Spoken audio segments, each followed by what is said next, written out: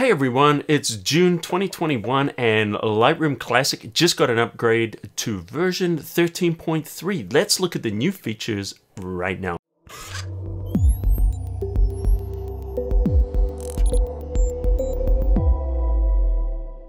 Hey Cafe crew, Colin Smith here from photoshopCAFE. Let's jump into the new features inside of the June release of Lightroom Classic. Super resolution is now here inside of Lightroom Classic. If you want to see more details, check out my review on Camera Raw where we really dug in and did comparisons, but let me show you right now. It enables you to quadruple the size of a photograph. So here's a photo that was shot on a Sony a7 S3, great camera, but it only has 12 megapixel sensor. So why don't we right click and then we're going to choose to enhance the image. The enhance is going to pop open and now we have the option here to do super resolution. It tells me it's going to take about 6 seconds. If I hold it down, this shows what it looks like without enhance and this shows what it looks like with. So let's do that right now. And you'll see on the top left, it's telling us it's creating an enhanced DNG. And it's put it in a stack because I chose that option. And we can see the stack there. And we pop it open. Now, if we look at the file name, you'll see it says enhanced.dng. So if I just tap this over, there's the original photo. So it creates a brand new photo right next to it. And let's have a look and see what happens on the original. If I go into 100%, this is what we have on the original photo.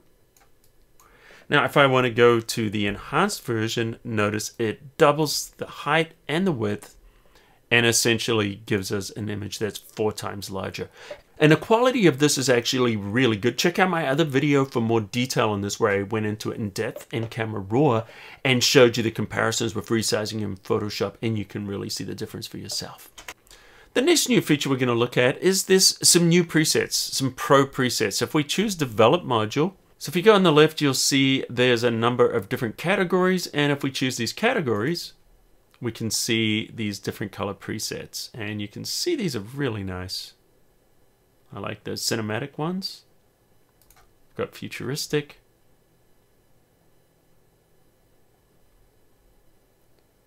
Vintage. Let's have a look at some portrait images and see how some of these look.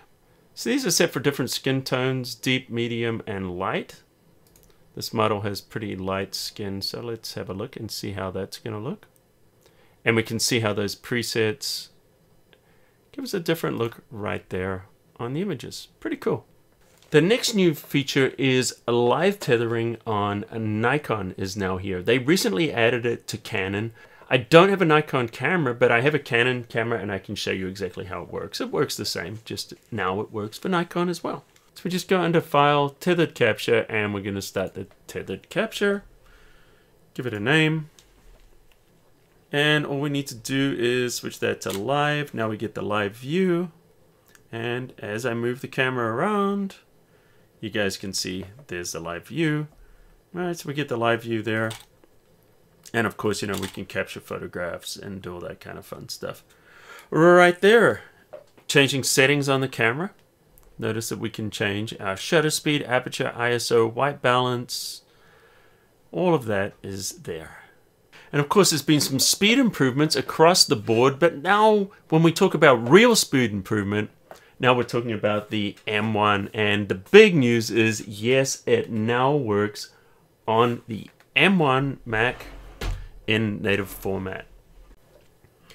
All right, and here we are on the M1 MacBook Pro. And as you can see, it scrolls nicely. The performance is really amazing. So these are some photos I just imported into this machine, so I haven't cached these yet. Let's double click and see how quickly this loads. So here's a photo right there. Let's click on it. We can zoom in nice and close. El Capitan.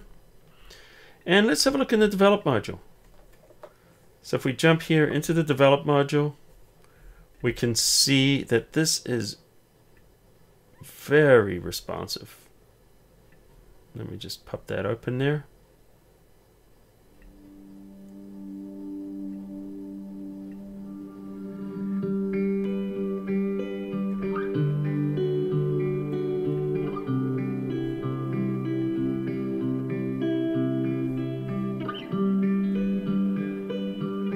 And And we can see it works just like butter. It works very well. It's hard to show the performance, but I'm going to do another video where we're going to dig deeper. Let me know if that's something you want to see, where I actually do some speed comparisons. Now, one of the things is it doesn't work for tethering yet, so you're going to have to run it under Rosetta. Let me show you how to run it under Rosetta. You're going to go under the Lightroom Classic. You're going to right-click, and you're going to choose the options and show in Finder. So what this does is it shows its location. If you hit Control-I or Command-I for information, then it brings up our info, and then we can choose Open using Rosetta. So now we can force it to run in Rosetta, and this will also enable us to use our plugins as well as do tethering in here, and you'll see now it's going to be running in Rosetta mode.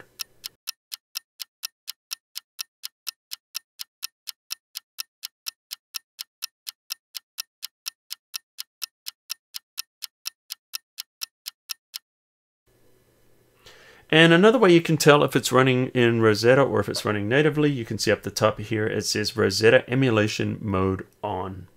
So obviously it's going to run slower here because what it's doing is it's emulating Intel mode. So it's going to slow it down because Rosetta is just an emulator.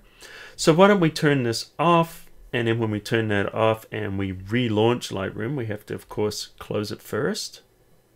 Relaunch. Notice how much snappier it opens. You don't see that option there, and now it's running in native M1, which is much faster. And Adobe claims that the M1 native version of Lightroom Classic runs twice as fast as the Intel version. We'll do some tests and dig into that deeper, and we'll find out. If you want me to do some in-depth tests on Lightroom Classic running on the M1 MacBook Pro, we can do some speed tests and comparisons and things like that. Let me know in the comments if you'd like to see that, and also what would you like to see it compared against. So anyway, guys, that's what's new here inside of Lightroom Classic in the June 2021 release. I hope you found this useful. Let me know in your comments underneath. What are your favorite features? Do you think this is a good update? I'm very curious if you guys' thoughts. And by the way, if you're new, welcome to Photoshop Cafe. Make sure you hit that subscribe button and turn on notifications, and you won't miss any of my videos. And by the way, all the Apple announcements yesterday were great and exciting, but I'm a little disappointed that we're not able to run the desktop apps on the iPad. So I'm kind of hoping for Apple to be moving a little bit faster on some of that stuff. Just a little side note there, check out my other video when I'm talking about the iPad Pro versus the MacBook Pro using the M1, because there's some interesting potential there. So anyway, guys, if you like this, smash the like button into dust. And until next time, I'll see you at the cafe. I don't have a Nikon Canon. I've